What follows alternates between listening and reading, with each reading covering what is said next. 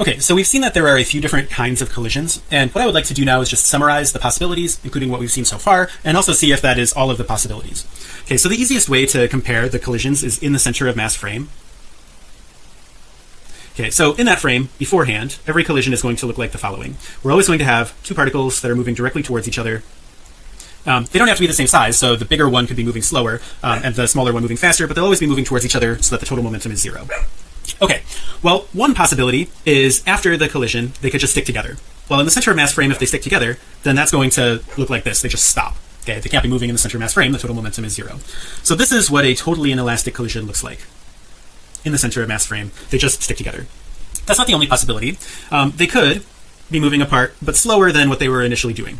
Okay, so we call this a partially inelastic collision. Or sometimes just inelastic, and the speeds in that center mass frame are less than what they started with.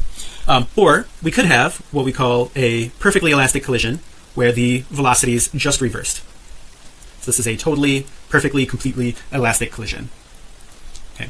Well, if we wanted to consider all of the possibilities, there's another possible option. Maybe they're going faster afterwards. Okay, we don't normally expect that to be the case, but there's no reason why that couldn't happen sometimes. And we call this an explosive collision. Okay, so for obvious reasons, if they explode apart, then they could be going faster afterwards. I've also heard the term super elastic.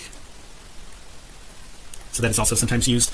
Those are less common. Most of the collisions are either going to be elastic or inelastic or totally inelastic, but those are all possibilities.